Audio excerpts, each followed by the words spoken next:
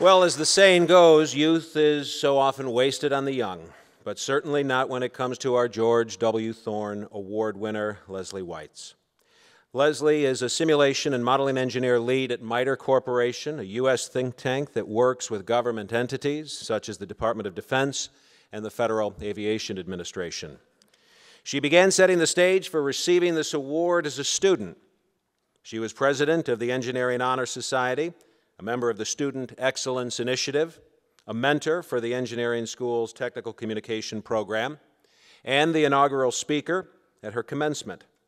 And that's while fulfilling her responsibilities as a co-op student by working at GM's powertrain plant in Tonawanda.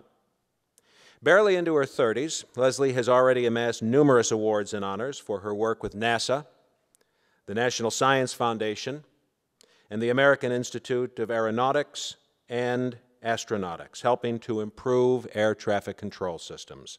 Congratulations, Lesley Weitz.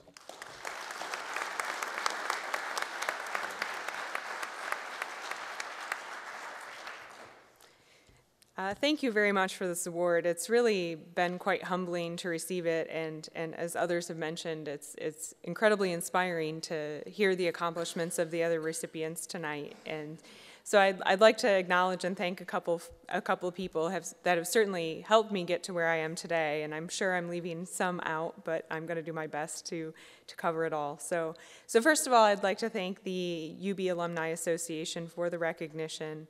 And I'd like to thank Tim Sidorakis, Mike Madonia, Bethany Mazer, Dr. Bob Barnes, and Dr. Rajan Bhatta for nominating me for this award. I've really enjoyed reconnecting with the folks in the Engineering Development Office through my involvement with the Mechanical and Aerospace Engineering Department Advisory Board here at UB, and I look forward to working with them and reaching out to UB engineering alums through the Washington, D.C. Alumni Club.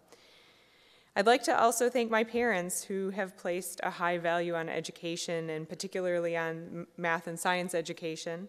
I didn't grow up with the idea that I should perform more poorly than my male classmates in STEM topics, and it didn't even occur to me that there would be fewer women in engineering until we got to college and looked around and there just weren't that many people that looked like me. So I'd also like to thank my husband, Dr. Heath Ferris, who's here tonight, who makes me a better version of myself each and every day.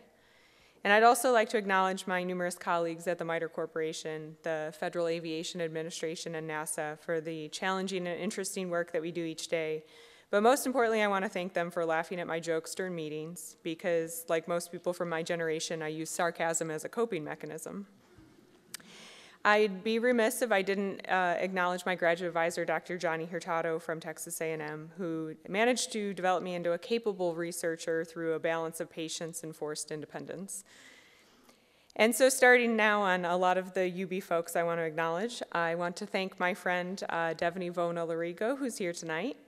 Devany was my partner in crime during my undergraduate education here at UB. We've known each other since we were 8 years old and in 3rd grade. And we went through high school in the mechanical engineering program together.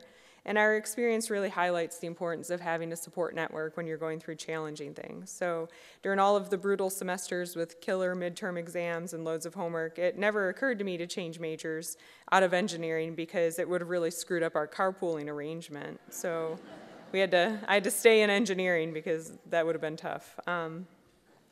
I definitely want to thank many of the UB Mechanical and Aerospace Engineering faculty for providing me with such a solid engineering education.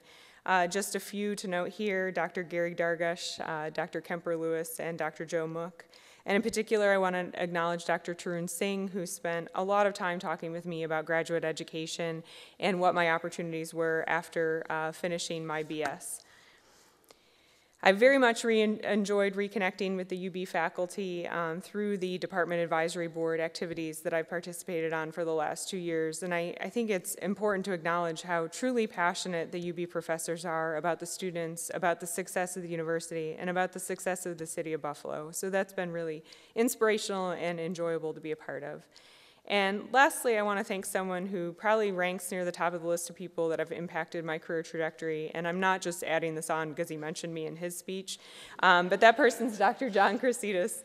Dr. Krasides also encouraged me to pursue graduate school, and you know, I grew up, I'm a first-generation college student. I didn't even know what PhD meant when I started college, and I actually went into a professor's office during office hours, and he had his doctoral degree on the wall, and I thought, wow, that's really lame. Why would he get a doctoral degree in philosophy? I mean, why wouldn't you get it in engineering? So that's what I had no idea that PhD, what it stood for. So he really told me what the opportunities would be for me if I went to graduate school.